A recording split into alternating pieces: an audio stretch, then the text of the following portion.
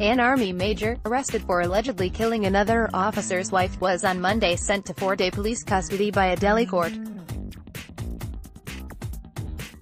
Metropolitan Magistrate Manisha Tripathy granted the custody of Major Nikhil Handa, who was produced before the court amid tight security, to the police, which said he has to be taken to Meerut in Uttar Pradesh to make certain recoveries, including his clothes and the weapon used to commit the crime.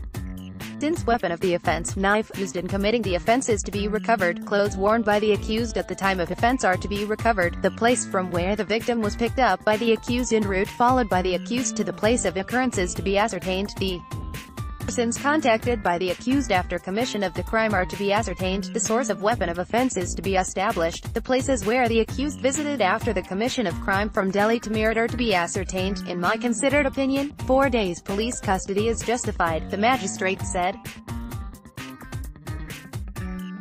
Major Handa was arrested on June 24 from Meerut for his alleged involvement in the killing of another major's wife in West Delhi on June 23. Woman's body was found with her throat slit near the Brar Square in the Delhi cantonment area. During the arguments on June 25, the police said it needed the custody of the accused to take him to Meerut and make recoveries.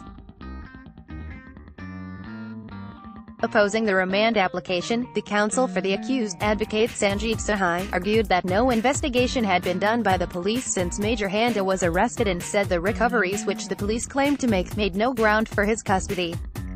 Initially, the police had not supplied the copy of the remand application and deferred to the counsel of the accused, who sought them before the court. The court then directed that the copies of these documents be supplied to the accused. According to the police, it had received information that a woman had died in an accident.